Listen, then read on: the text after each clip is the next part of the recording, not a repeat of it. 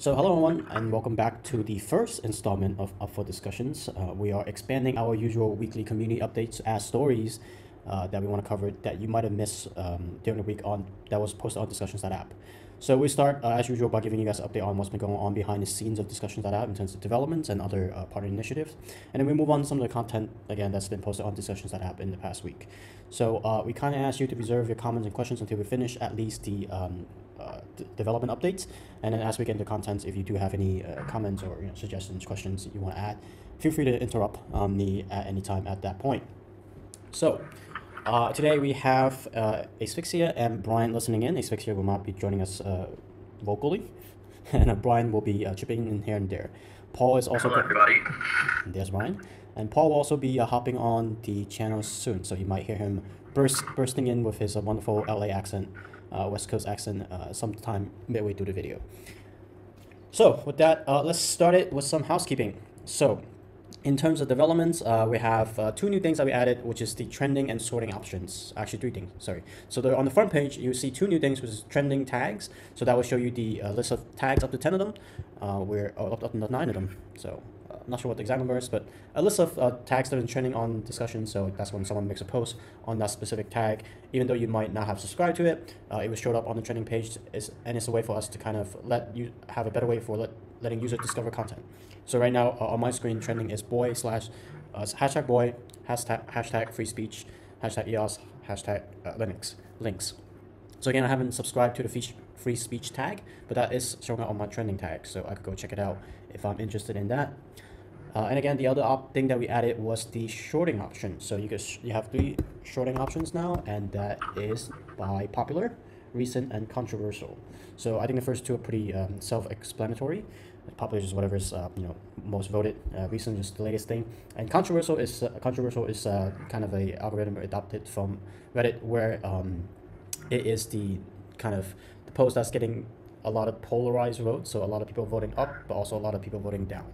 So we think that's an interesting sorting option. It tells you more than just what's going on, but also shows you what's contentious. What's a contentious post at the moment. And in the more background stuff, we have added a content tab which you can navigate to through the upper right in the settings. You will see a list of content you're watching currently, but also content that you mark as spam. So this is for your power users out there, for your delegated moderators that want to keep a tab on which posts you're watching and which posts you have marked as spam, and whether or not you want to remove them as spam. So just some extra power user tools. I'm also gonna cover a few bugs that we know have been popping up quite a few times, just to let you guys know we're looking into it, and they will be resolved sooner rather than later. So image posting, image uploading sometimes do fail. We're looking into the reason for that. List indentation, you can't indent more than just 1 layer. I somehow managed to do it. We were just talking about it internally. I'm not sure how I did it, but we're working on to fix it so that you could do it as well. And lastly, editing posts sometimes created some kind of weird bugs, and sometimes words disappear for no reason. We know that's very frustrating, so we're looking into fixing that as soon as possible. And I do hear Paul joining us. I think he's on the highway, so it's gonna be too noisy for him to join. At least that's what he told me. Okay, so that's all the bugs in terms of events that are happening. We still have the Boid Riddle Run that's going to continue on until tomorrow, which is March 2nd, the Monday. So there's still a huge prize for if you could guess the height of John Heather, the founder of Boid. If you guess his height correctly, you could win up to 60,000 Boid tokens, and also there's 15,000 Boid tokens up for grabs every single day. Yeah, it looks like there's not a lot of competition right now, so there's a good chance for you to win. Yeah, exactly. We get some very, very good hints. So John is about 10 universal banana units tall. So if you somehow manage to get a picture, a picture of John next to banana, you'll have a better chance. The other event we're running is the ATMOS Free Speech event, and that's a event spearheaded by yours, Paul, and myself. So this is an event that we're doing for discussions, kind of want to communicate, but also bring attention to the value that we believe here in Discusions.app. So go check it out. The content is very easy. All you have to do is find a quote that you like, from a historical person, or maybe a modern person. I saw someone submit a quote by Amy Klobuchar, one of the candidates running for the presidency, so that was pretty interesting. I have some of my own as well, and there's a few more pretty good quotes. It's a good way to you know, especially when people, you know, a lot of people say they support free speech without really understanding what it means. I think it's one of those things that where it actually means different things to different people. So it's good to see where everyone's coming from when they say they support free speech. So that's a contest we're running. Other than, you know, just promoting free speech, you also get a little bit of atmos for entering into it. So we think it's a great little contest, and we hope you enter as well. Okay, so that is most of the housekeeping. So I'm gonna take a sip, and then we move on to talking about content stuff. So yeah, Brian, did you enter a contest yet? Yes, I did. Oh, you did? You did? I didn't see that. Yes, I tried the free speech one. I don't think I did it properly, but I'll definitely try again to get a chance to win. Okay, gotcha. Gotcha. Okay, yeah, so go join. We are very interested in what you have to say about free speech. Last bit, this is a new bit that we're gonna do, which is we're gonna cover some of the contents on discussions. I'll try to keep it short, but I do have a long list of contents. And Brian, feel free to cut me off anytime you think I'm getting too deep into the weeds, and maybe pull me back before I fall into the rabbit hole. For sure. Yeah. So one of the first things that I want to talk about is the 2.5 charter that we released. So this is the... Oh, okay, I might have to edit this.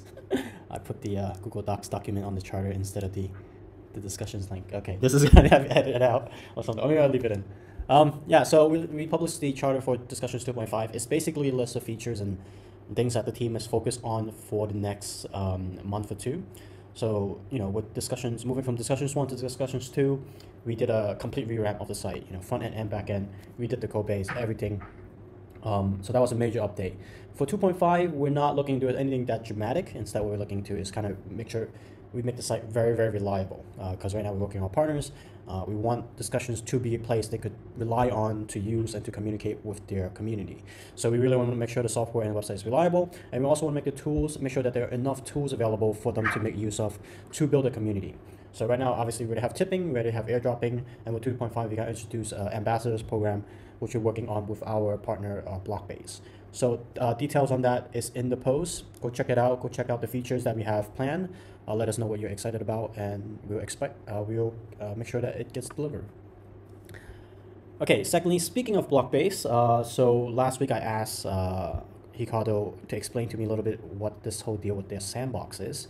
And he gave me like a explain I'm fine answer. So basically what Blockbase is doing, they're using blockchain to make sure that the database integrity is secure.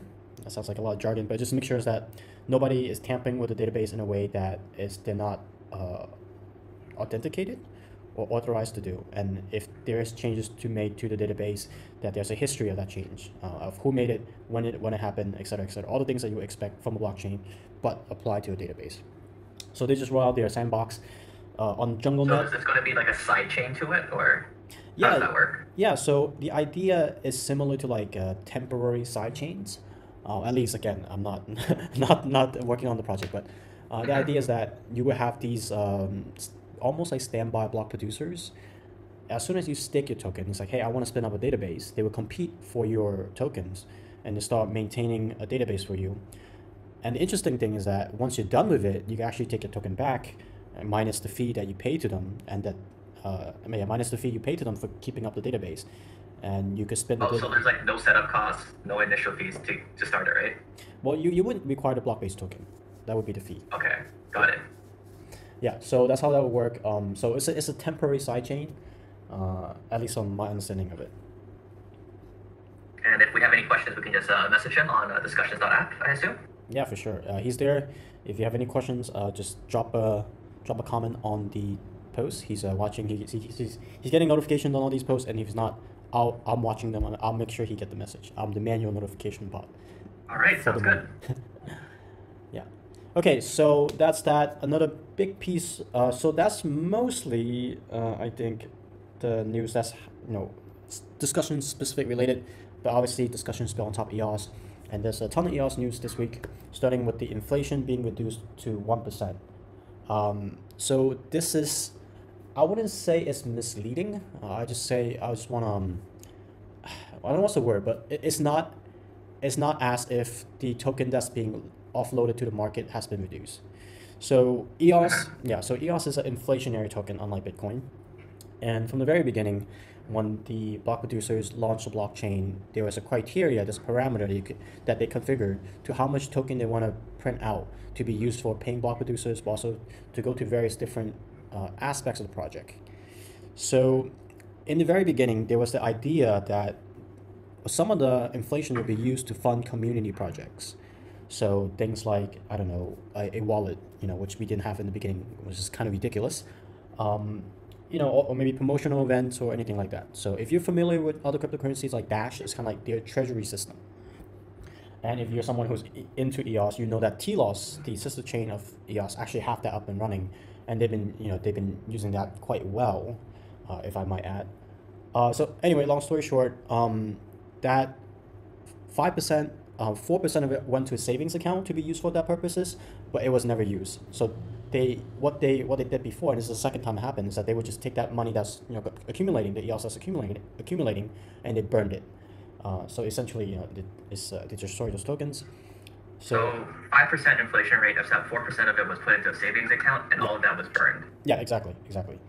And this so is not they basically just maintain the same 1% inflation rate. Yeah, it's like the past year or so, or 2 years. Exactly. Okay, So so it's not like did they technically reduce inflation? Yes, but like the effective inflation is still the same thing. So I feel like it doesn't change anything financially, but it does serve a purpose, just solidifying the fact that there's only a 1% inflation rate. Yeah. If they increase it back to 5%, the value of EOS itself might go down a little, I think. Yeah. Well, that's the interesting thing. So this is the second time they did it, and this time they kind of really cut it off. So this time they disabled the savings account, and they actually lowered it from 5% to 1%, whereas before they just burned it, the 4% that was accumulating. So right now it's actually 1%, if that makes sense. All right, so asphyxia has a correction. Yeah. The inflation rate was reduced from 5% to 1%, which is a result. That means that block producers get paid less. So using simple numbers, imagine a supply of 100 million in year 1. The supply is 105 million. Then in year 2, the supply is 110.25, with 1.05 million being paid up to the BPs. So with 1%, using the same example, in year 1 it's 101 million, and in year 2 it's 102.01. So 1.01 million EOS tokens are being paid to block producers. And based on the simple math, like 1.01 is less than 1.05 million tokens.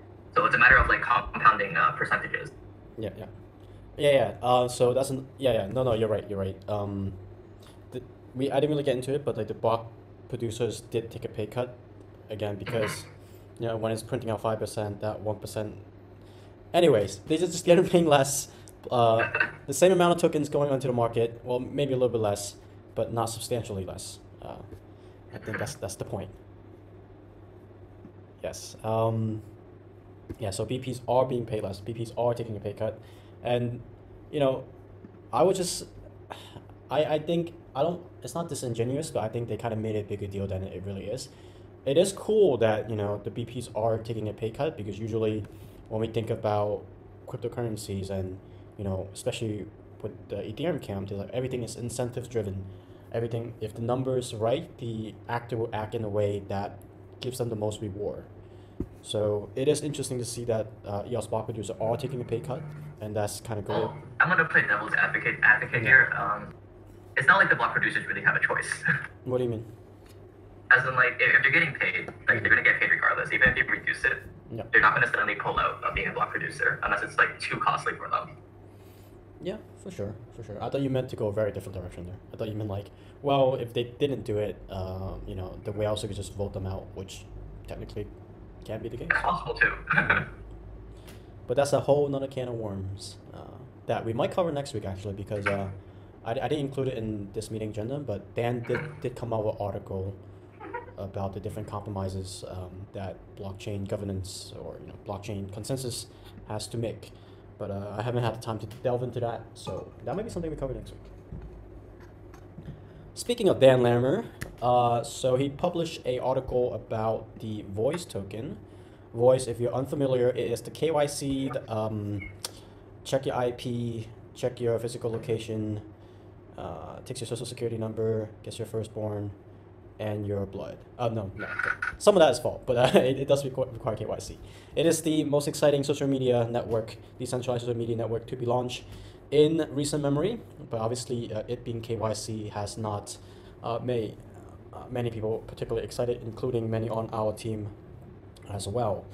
But another interesting thing about it is a social media platform with a token, similar to Steam, back when Steam was the hottest decentralized social media platform on the block.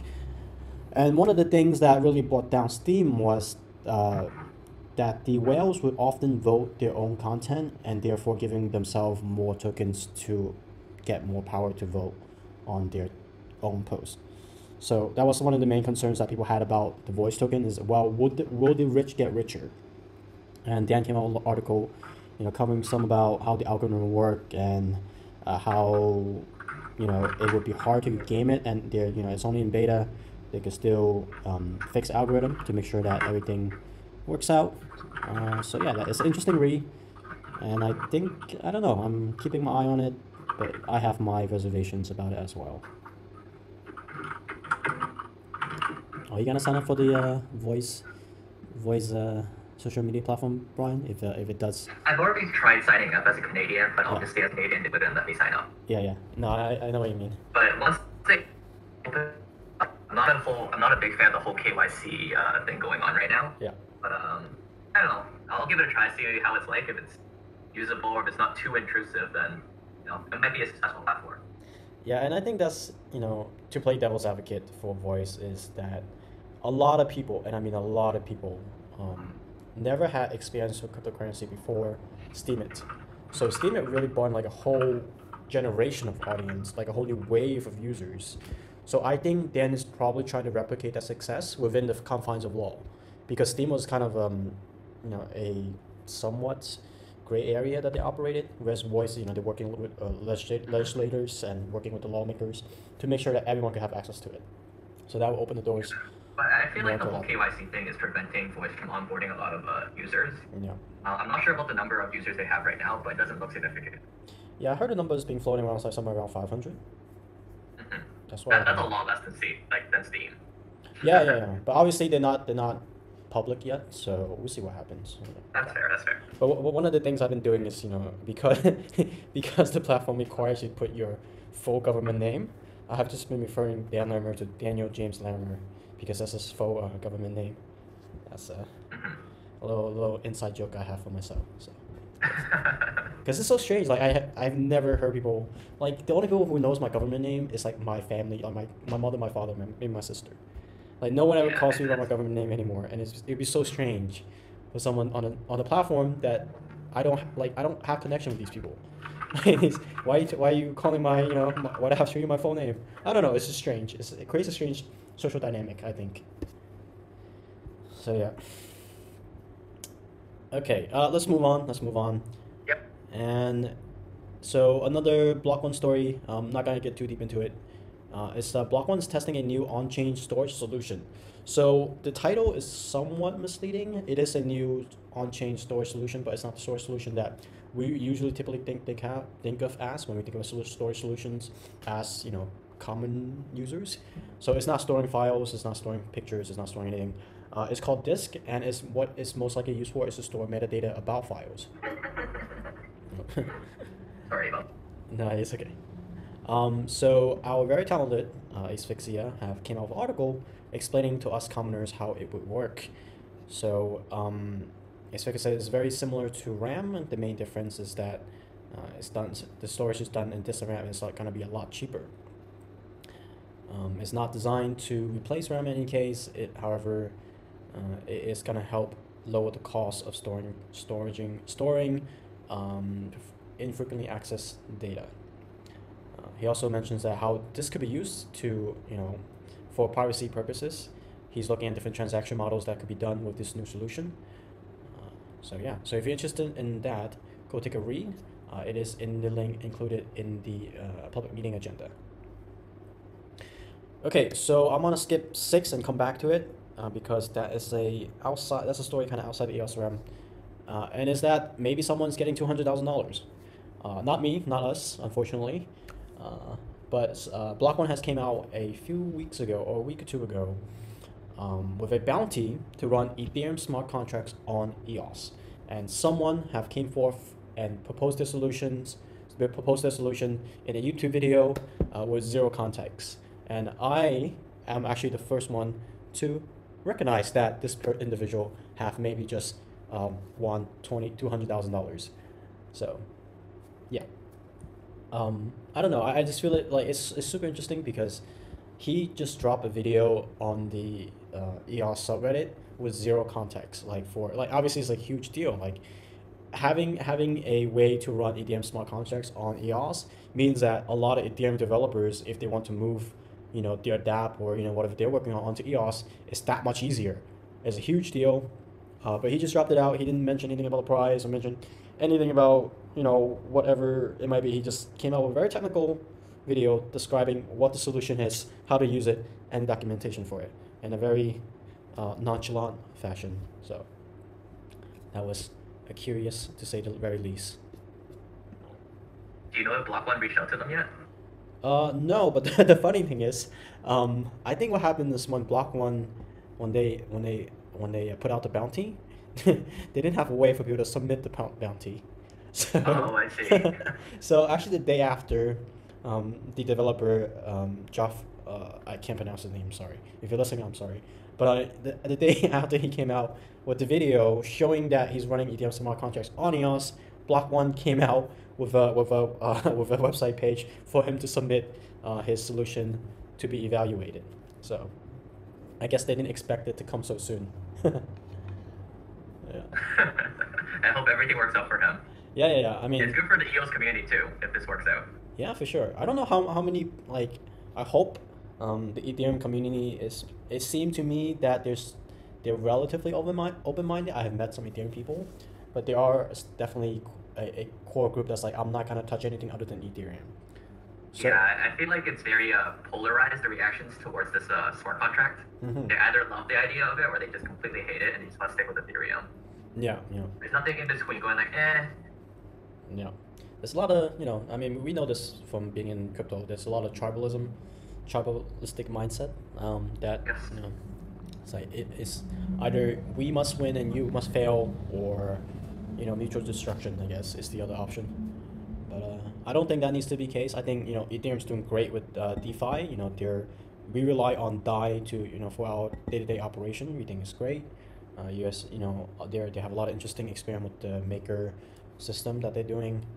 There's a lot of interesting financial instrument they're building on top of Ethereum, but there's a lot of very interesting everyday projects that are happening on EOS. When it comes to gaming, when it comes to art, when it comes to our platform, like a decentralized social media platform, that cannot be done on Ethereum, unfortunately. But it doesn't have to. So Asphyxia has shared some of his insights. He thinks that capitalism will be prevalent. So if dApps have the financial incentive to be both on the EOS and Ethereum chain, they will, especially if it's easy to do via the smart contract. Yeah. So that's been the case with like dApps on EOS and them moving to other chains like Wax and Telos. Wherever there's money, they will go towards it. Yeah, I think so. Yeah. Actually, I don't see anything wrong with that either, though. Yeah. I think us being I think like the further you're away from that Bitcoin, I don't want to say fanatic, but core people, were like, it's the more than technology, it's an ideology for those people. The more you're further away from that circle, you start to see things more on like a practical level. And yeah, there's nothing wrong with that.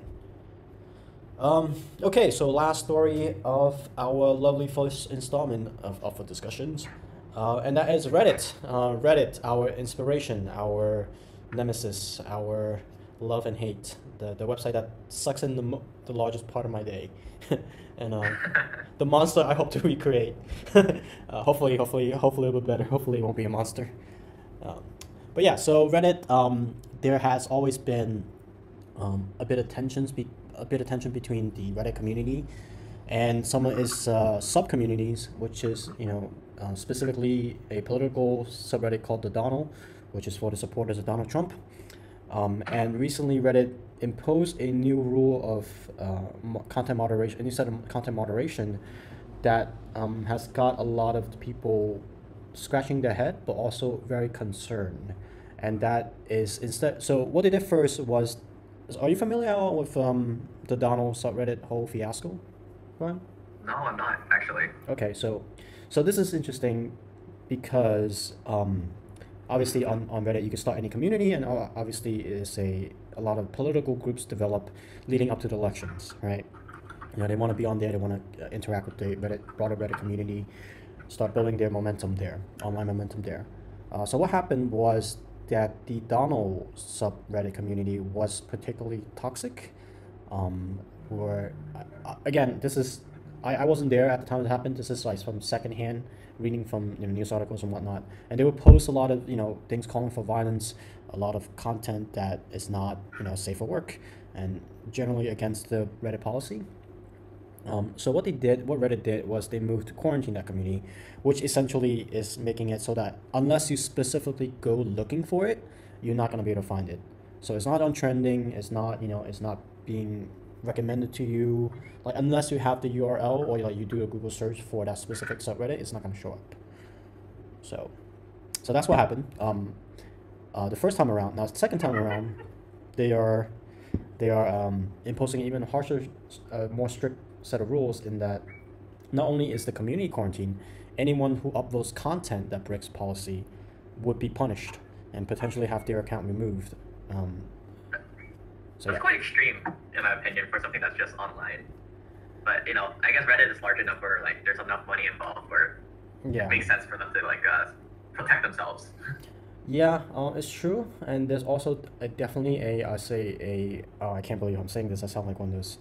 But yeah, there's definitely a liberal bias on Reddit. The Reddit community as a whole is very leans towards left on the political spectrum.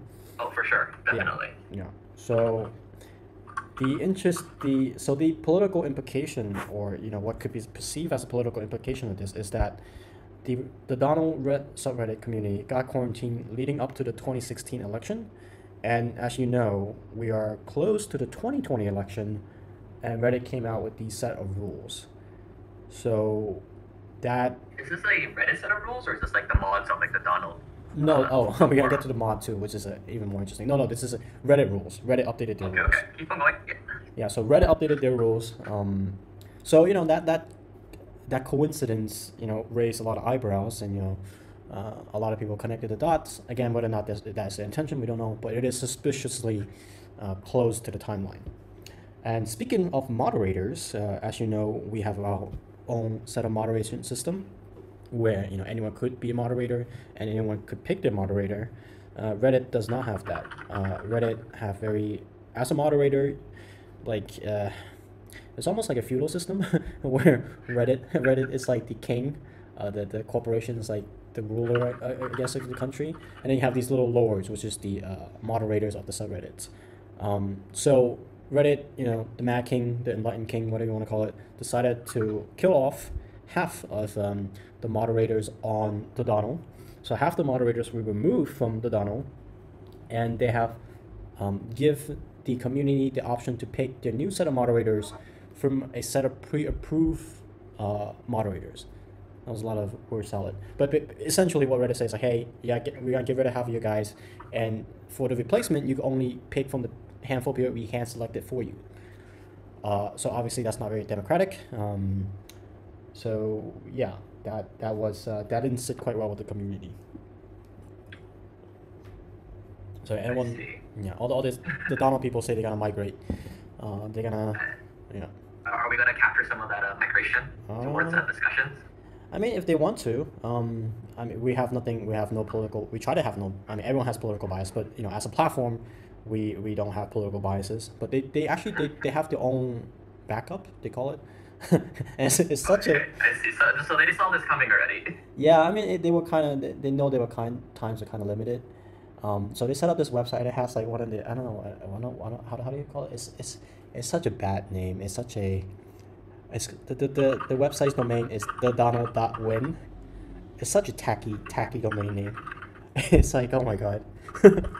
I didn't want to type that into my search bar just because of how tacky it was. And it's everything you expect it to be. It's just a ton of Donald Trump memes. I just entered that website, and it's quite something. It's it's not for the faint of heart. Let's just put it like that. No, definitely not. It's funny because they have like National Suicide Prevention Line right on the front page. I don't know why. Okay. All right, let's not get into that. Yeah. Let's not jump to that rabbit hole. But yeah, Want to wrap up the meeting? yeah. So with that, that is everything we have to cover. That's everything that's up for discussions this week.